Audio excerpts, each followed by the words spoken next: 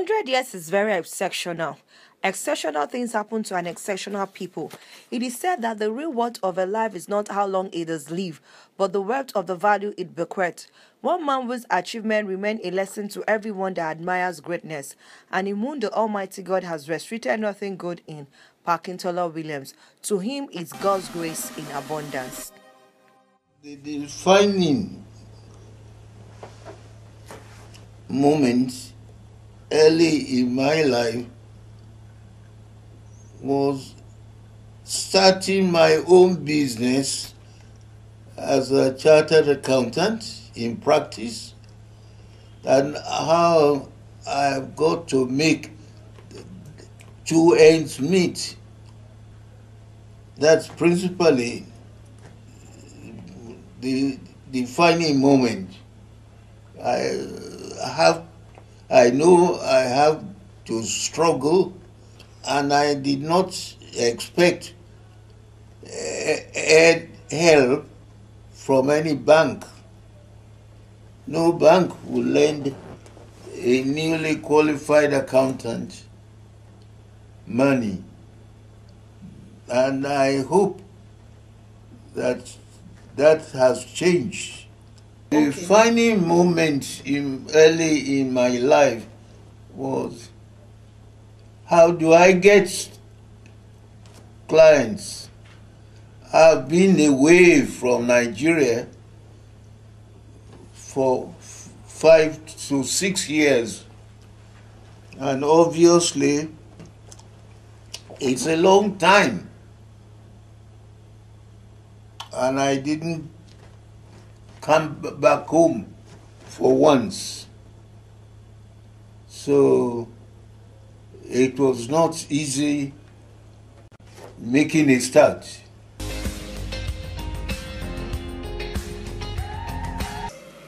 My biggest challenge principally was how to acquire businesses that will pay my own maintenance. It's been my long ambition to create something in the field of accountancy, and I did not regret being the first Nigerian to establish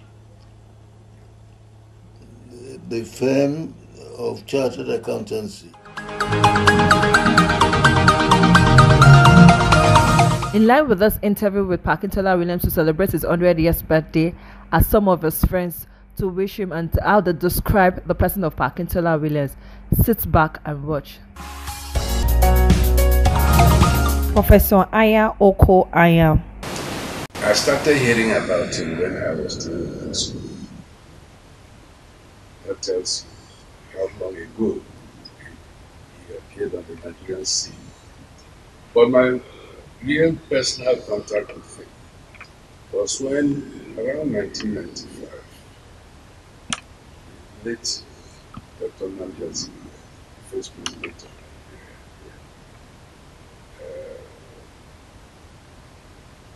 of Nigeria, General Don Kabali and myself saw him, that is the Namjazi, got his consent to establish the Public Policy Research and Analysis Center here in Lagos, with the mandate to award the Z Prize in Leadership to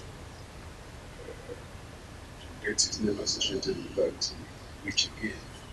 And one of the early people that won that remarkable prize, which under my chairmanship at the time, not only Akintola Williams, but late Nyerere, late Mandela, and so on. But he won the prize, so it was an important prize. Of course, it is the way it is now.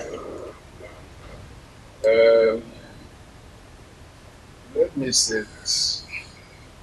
When we chose him as one of the pioneer winners of that, it was necessary to go and see him because he was noted for refusing all awards, chieftaincy, whatever. He has always refused to accept it. But when myself and General Banka probably went to see him and explained to him what we were trying to do, he said first, because it's associated with physics, he will accept it.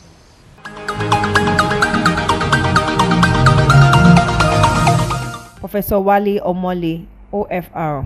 But Akintola will still remain the quintessential role model.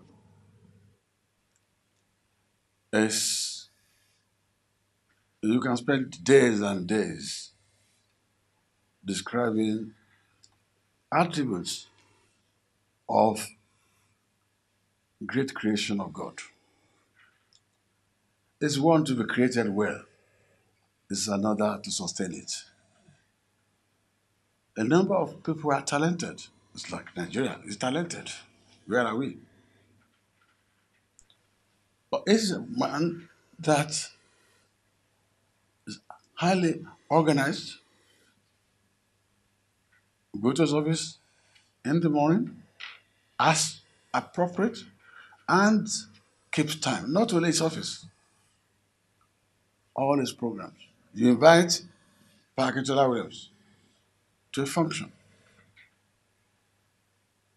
If you are not careful, you get there before you. The moment he says, I'm coming.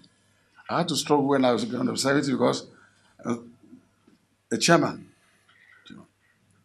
I had to, it was 6 o'clock dinner. I had to get there by 5 because it's very honorable. That, when you talk about honor, these are elements of honor, dignity. Because for him to get there before me at his 90s to chair his 70th birthday, that was a great honor for me. Then it would be such a disgrace for me for him to be there. He keeps his time so meticulously. Yes, professionally, the first accountant of his level in the continent, not in Nigeria, in the continent.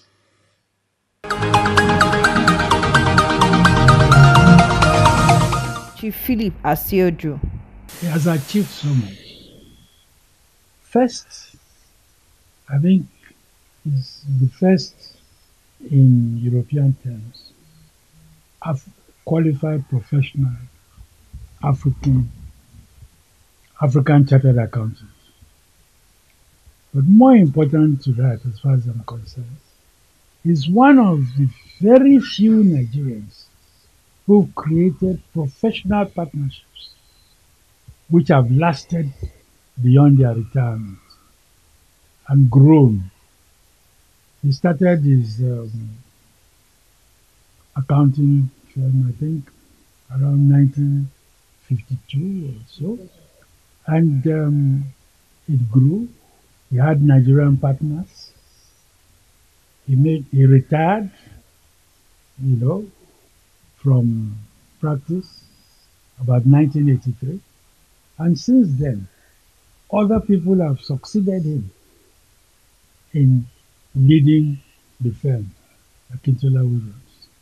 First, he partnered with Tushrosh, and now, in fact, is one of is Akintola Williams Deloitte.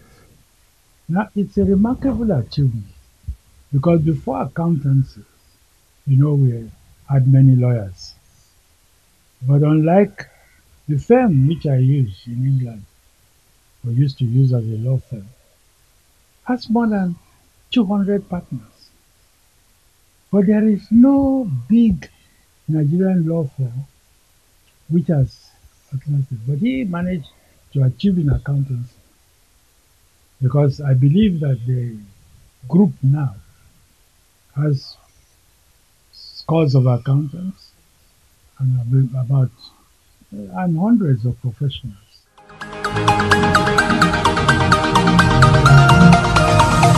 Chief Femi Olopade. Well, it's interesting that the old man has described me as a friend. I met him many years ago, but I became closer to him some 47 years ago when I became a member of the Metropolitan Club. And I've seen in him certain qualities and attributes which makes you feel proud that you are a Nigerian. His upbringing and background is clear in his way of doing things. His composure was first class. And you cannot sit down with Mr. Akintola Williams for a few minutes without getting the vibration of a pure gentleman coming into you.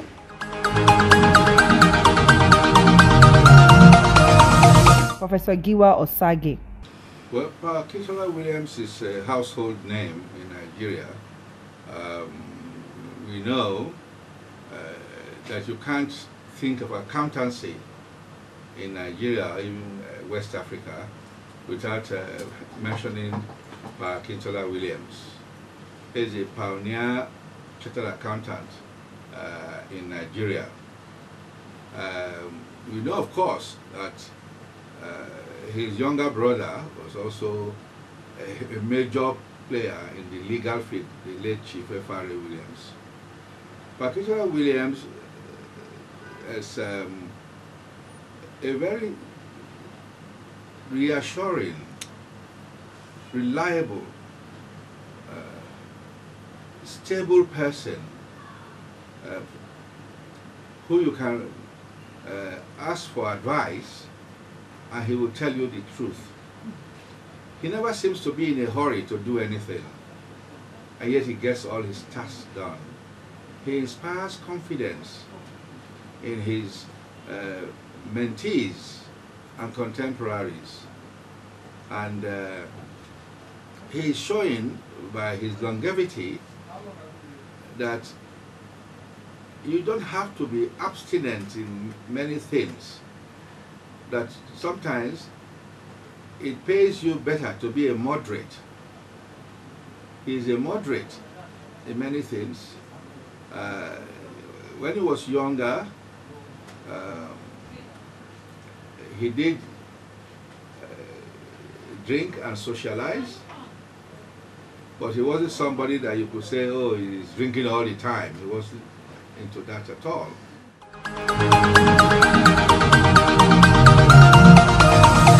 Senator B. Drojai.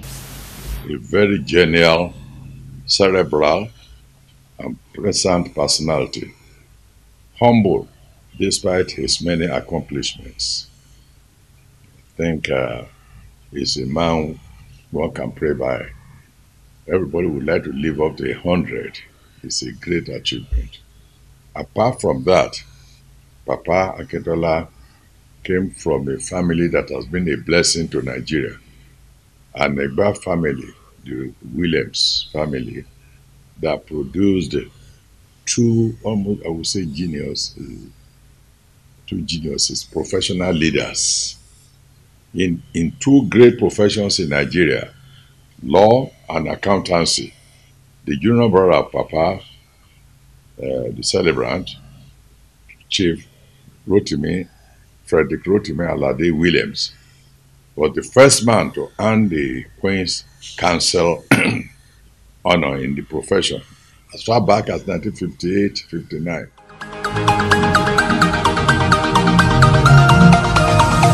Chief Oprah Benson. He was a very good friend of my late husband, Otumati O.S. Benson.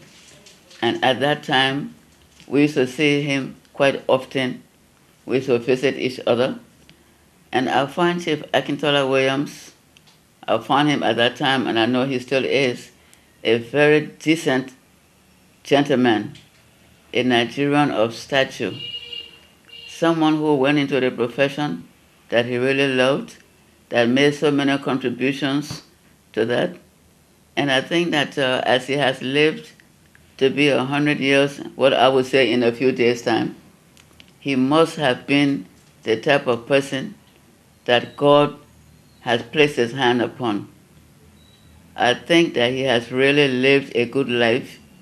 He has contributed to the development of Nigeria in the profession, accountant profession, and I think there are not very many accountants today who will say that they have not heard of Chief Akintola Williams. I believe that as he continues to move on, no matter what his physical status might be, he has a mind that is quite good and positive towards this country, towards individuals. He has many friends, he has families, and I would wish all of them a very, very, very good life, which I think he has really started for them while he's on the ground here. My husband and him kept company all the time because as my husband got older, he visited the older friends himself, and all of them got together and talked to each other about this country in the early years, what they hoped would happen, and things like that. So I think that he has lived a wonderful life, and I think Nigerians do appreciate him, including myself.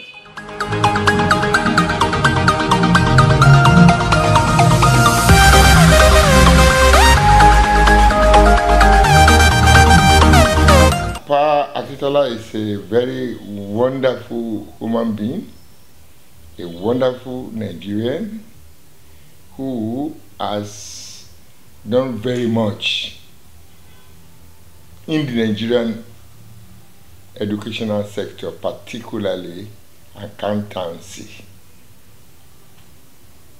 In the first place, I see Pa Akintola, when you look at him very well, you will maybe know or you don't know, he is the first African qualified chartered accountant. Pa is a pride to all Nigerians. And as I always tell people, if you have some dozens of Pa Akintola to manage the affairs of Nigeria, Nigeria will have been a paradise.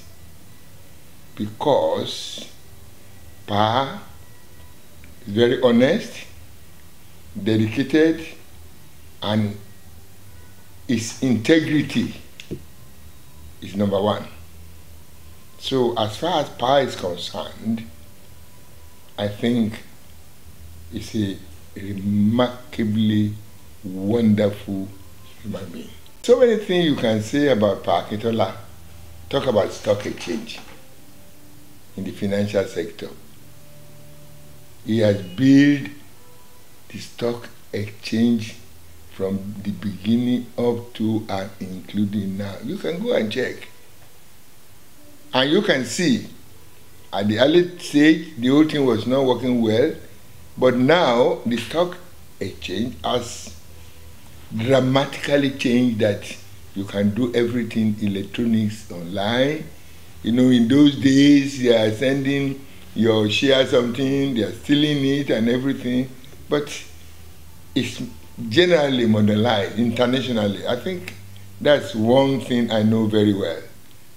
And Pa Akintola too, when you look at memory, in the early days, I don't know whether you know it, you know, they call something Udoji affair. That's when Nigerians want to change the status of salary in Nigeria.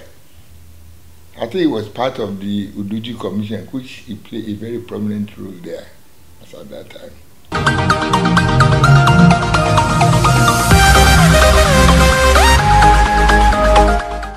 You see, people like Chief Akintola are very rare. They come in a generation. You don't just have them. They are not often. They are not many. Nation builders are not many. Role models are not many. We have a dearth of them in our nation. But for me, as a person, I want to rejoice with him on behalf of myself, on behalf of my family, on behalf of my entire chambers. We felicitate with him We are excited about him, about his courage, about his achievements, about his personality, about his integrity, about his honesty, about his sincerity, about his righteousness. And that, you know, the Yoruba people will say, when you see an elder who is worthy to be so called, the Yoruba man will say that Agba ton fin toro agba. He is an agba. Let me not say it. He's an agba, ton fin toro agba. And what do I mean? It's one you look at. You look upon him, you look unto him, you say, God, give me the grace to be like Chief Akintola. Give me the grace to be like Chief Akintola Williams. Give me the grace to be as accomplished as he is. Give me the grace to be as kind as he is. Give me the grace to be as loving as he is. Give me the grace to be as intelligent as he is. Give me the grace to attain that age.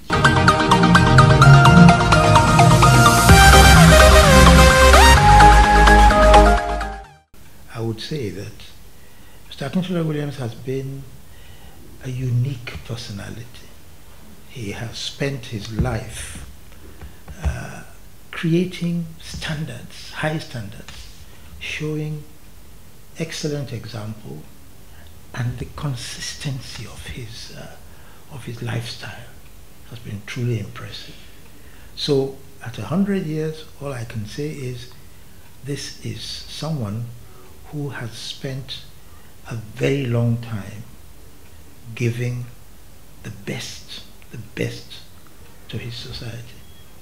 So I would say that Mr. Akintola Williams has been a unique personality.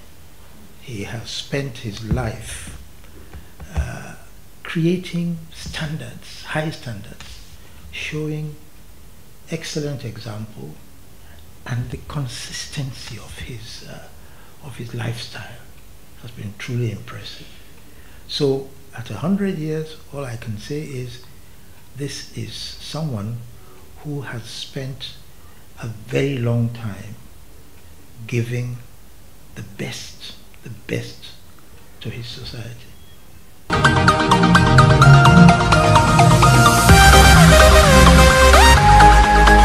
His longevity, I have the privilege to have known Mr. Pa Akintola Williams for 60 years. I came under his tutelage when I was starting my accountancy studies. So my accountancy training was under the tutelage of Mr. Akintola Williams, starting at 11 Martin Street, Lagos, in February 1959. So in a way, I'm celebrating 60 years of association with Pa Akintola Williams. He is a man of excellence, a perfect gentleman, a thorough professional. I had the privilege that I came up through his tutelage, and it was a total training, not just in the professional training, also how we behave, how we comport ourselves, how we must not be late. Punctuality is primary to Akintola Williams. Never be late for an assignment.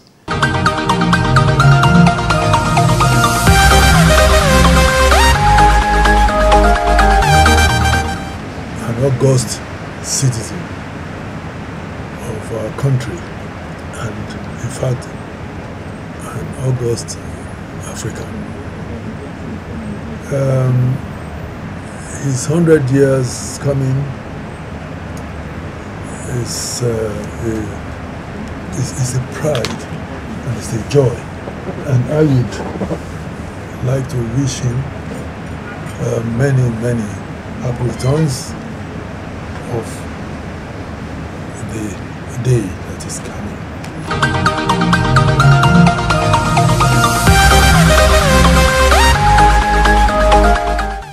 The one thing that first struck me about him is that here is a legend, the first Nigerian to be qualified as a chartered accountant and attained such level of eminence that he became a reference point in the development of businesses and the accounting profession. The first thing that struck me about him,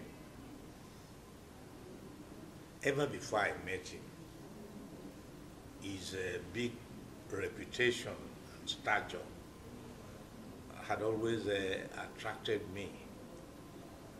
But what really baffled me was that I was a legal advisor and company secretary to the Nigerian Industrial Development Bank.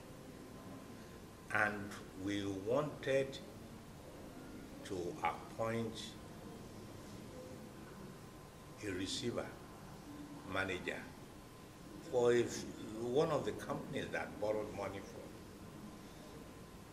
Here is a man whom I call uncle. I should be the one who should go to him.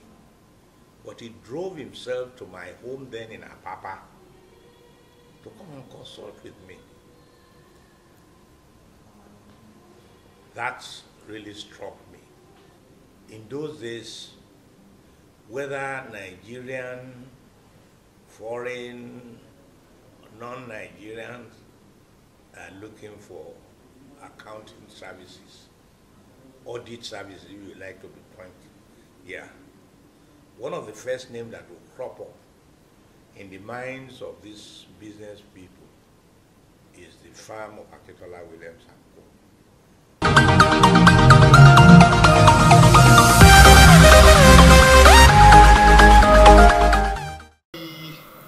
He used to serve on the Council of the Nigerian Stock Exchange, where I know he was one of the founding fathers.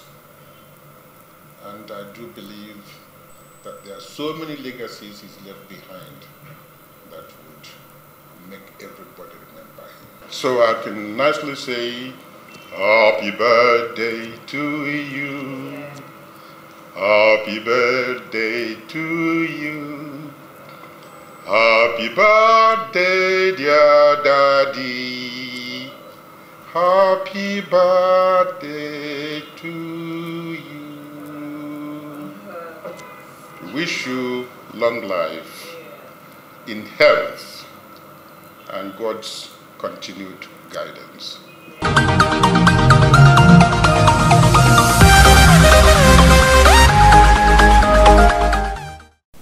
Akintola William is a fantastic icon for this country, and is somebody that you started hearing about earlier on in your life, and you hear about him because he represented the best in his profession.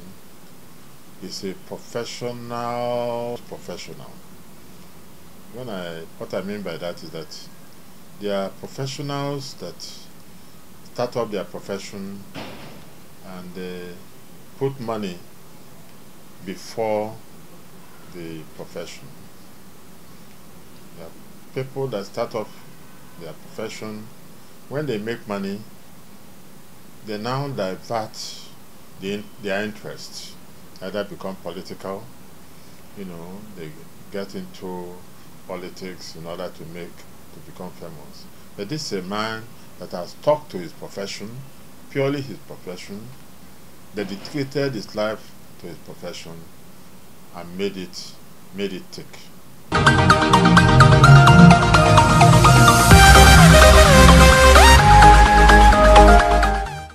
Yes, he's a father to me. Okay, sir. Like to many others, like Senior Bode Emmanuel, Chief Shoniako, former head of state, and many, many others. He's not a senior, he's a Baba, he's a father to us, in every sense of the word.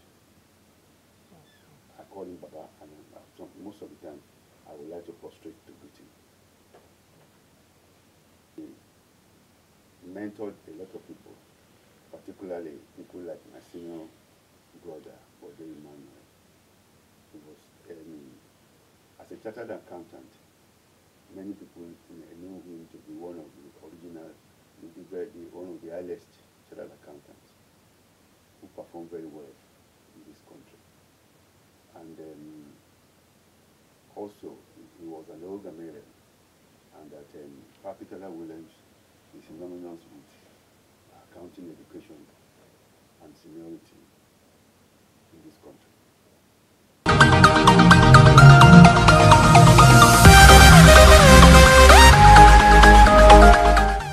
Right from the beginning of my career, I've had the privilege of being closely associated with Chief Akintola Williams. I've talked about his establishment, Akintola Williams, being a global player on the auditing and financial services sector.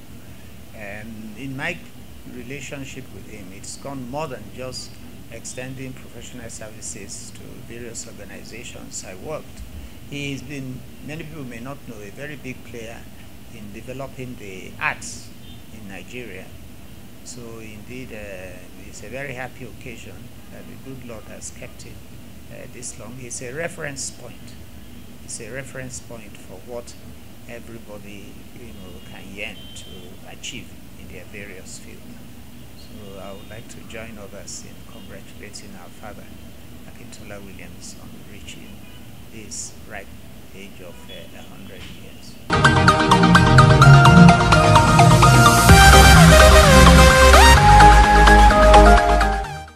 Likes quality, likes decency, integrity, and honesty. I wish him good health and happiness, good health more than anything else, because I see him more often than most of the people he brings.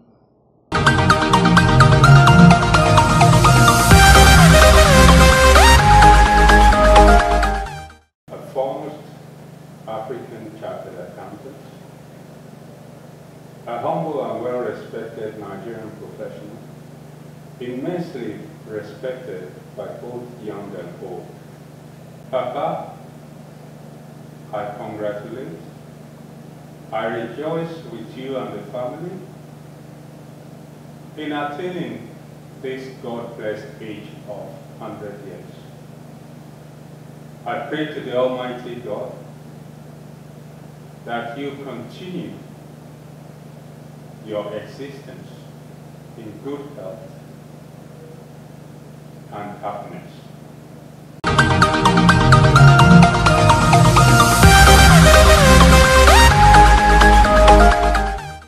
Akintola Williams is an exceptional human being, and I think he's a typical specimen of what God had wanted humans. His humility, his candor, his intelligence, and at the same time, the ability and the capacity to create an atmosphere where one feels relaxed talking to such a well-known but an understated celebrity. There are so many things one can learn from his life. I wish him the greatest peace of mind that God can give to anybody.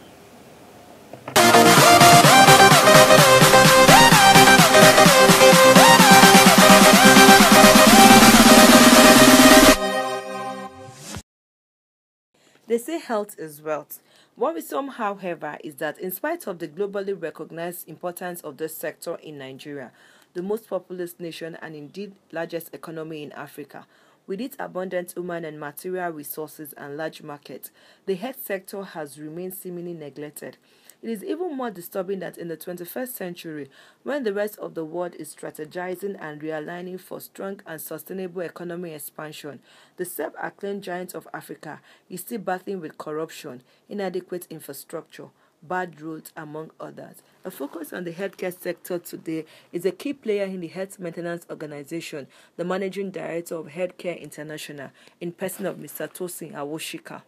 And the focus on the Nigerian Dental Association is the National President in person of Dr. Omoshibo Evening Eshikena. And looking at the harbour and traditional sector also is the Group Managing Director of Yemkem Group in person of Mr. Akintola Ishola Ayeni.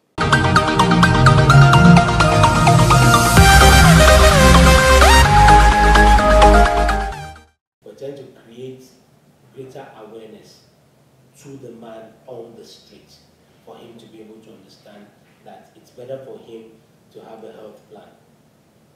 Because some of the costs, in fact, most of the health plans cost considerably lower than what people spend on their recharge cards on a monthly basis. And that's the message we're trying to sell out to people, for them to understand that when you have a health plan, it makes it easier for you. You know, it takes away the pressure. Unfortunately, a lot of times you have a lot of people, like I said at the beginning, running into the hospital only when those conditions have become very critical.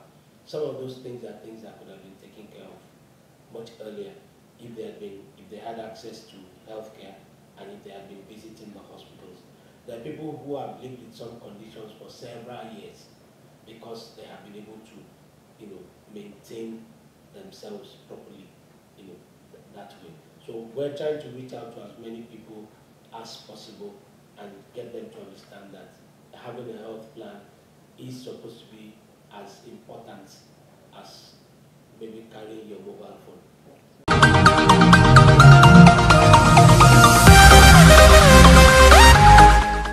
We want to intensify efforts along that line. We're one of the HMOs on the Lagos State Health Scheme, and that is kicking off about now. Right now we're doing road shows, so we expect to carry, we expect to carry the message out there to the public that yes, there's a need for them to have health insurance plans. If you look at 10 organizations that have health plans today, about 8 are practically forcing the scheme on their staff.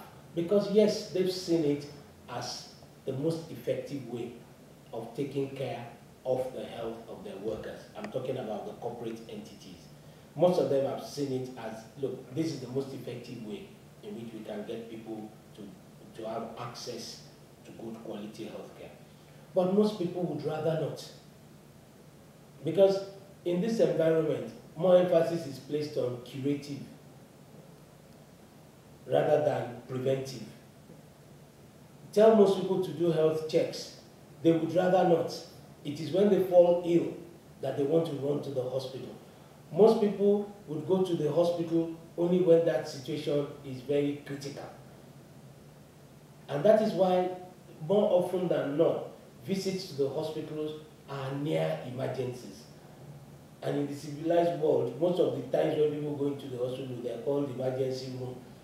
That's what we call, what is almost like routine to us is emergency in a lot of places. Because people, I can bet if you walk down the road, if you're supposed to have half a person, 9 persons out of 10 do not even know their vital health statistics, not to talk of having done some health checks and all of that. So that is the environment in which we're working in. So a greater number of the times, people going to the hospital are battling. And unfortunately too, in some cases, I'm not saying all, the providers are also not helping. Because yes, in a good number of times, when such people present in the hospitals and the providers want to treat, knowing that most of these people are under health plans and the like, they want to take maximum advantage. I mean, we've had to grapple with situations where, for instance, to find out whether someone's sugar level is high, a provider writes out about 6 tests, when maybe 1 or 2 could have given you the answer. Of course, they want to take maximum advantage. So those are the challenges that HMOs have to deal with. And because of that, a lot of people feel we're not doing as much as we could do. I know we can do better, but believe me, we're working in an environment which isn't very, very friendly.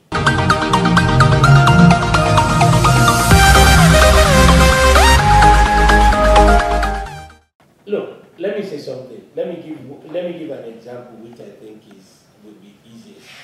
One, we're called middlemen. A terminology I find very absurd, but good enough. Middlemen, because other than the NHIS, 100% of clients that visit hospitals have been sourced and marketed by HMOs. So please, where is the middleman? I am the one who has gone to look for these clients. I am passing them on to the hospital to receive care. That does not make me a middleman. The hospitals were there prior to my going to market these people. Why didn't the hospitals go there?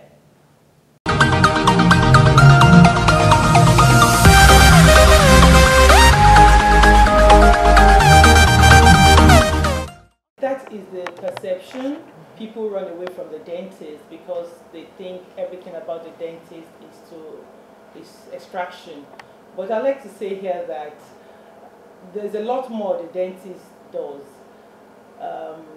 It's only when there's no early report to the dentist that will now result in the tooth getting badly broken down and will now bring about the initial fear of the person from visiting the dentist. So early visit to the dentist can bring about many more solutions that are different from extraction. We recommend that the average person visits the dentist twice a year, that is every 6 months. But for those who have some underlying medical conditions, we advise that they visit their dentist more frequently, especially when they notice any problem in the mouth.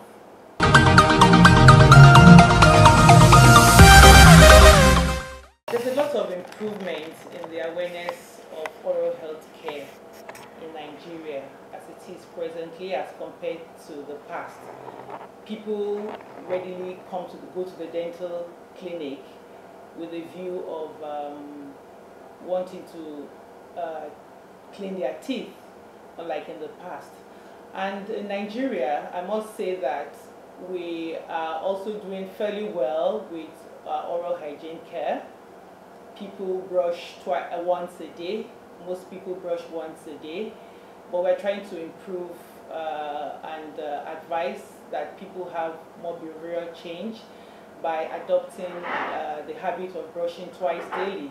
That is brushing in the morning and also before bedtime. So there's a lot of improvement presently. The enamel is the outer covering of the tooth, the first layer of the tooth. But after the layer of the tooth, we have other layers like the dentine and the pulp chamber that are a bit softer than the enamel. So enamel is quite strong, and it only takes a poor oral hygiene or poor oral health mouth care that brings about the destruction of enamel.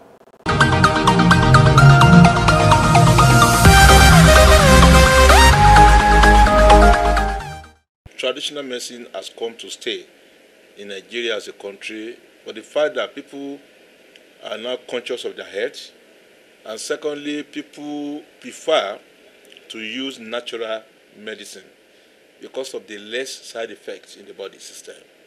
And if you look at it very well now, you will see that there are a lot of people in the practice now. We have a lot of herbal practitioners now in Nigeria, for the fact that people are so much interested in the use of the natural medicine in Nigeria. That is why, if you look at it globally, It's not only in Nigeria, but globally we see that the whole world are very keen about using the word natural medicine or natural products. But in the case of the natural medicine, it is very, number one, it's affordable, it's not much expensive, then it's accessible, and it works, although gradually in the body system, but the side effect is very, very less. Even at times, the side effect is even zero, is at zero level. So, and that is why people are very much interested in using natural medicine. It's not even natural medicine, even natural products generally, because people are very much in using something that is of no less side effect. Professor Lambo, during his time, said that an African disease needs African medicine. There are some diseases in this country of Nigeria that is only indigenous herbal product that can actually tackle it. Most of these foreign herbal products, you don't even know the components, you don't know the raw material, you don't know the raw materials put together to produce these drugs. And the fact is that their body system now, the body chemistry of the Chinese is different from Nigerian body chemistry. The body chemistry of Indonesian is different from our body chemistry. But they use the word from because it's imported. You see, that mentality of Nigerians towards our own indigenous herbal products is still very bad. And that is why the economy of this country is not developing.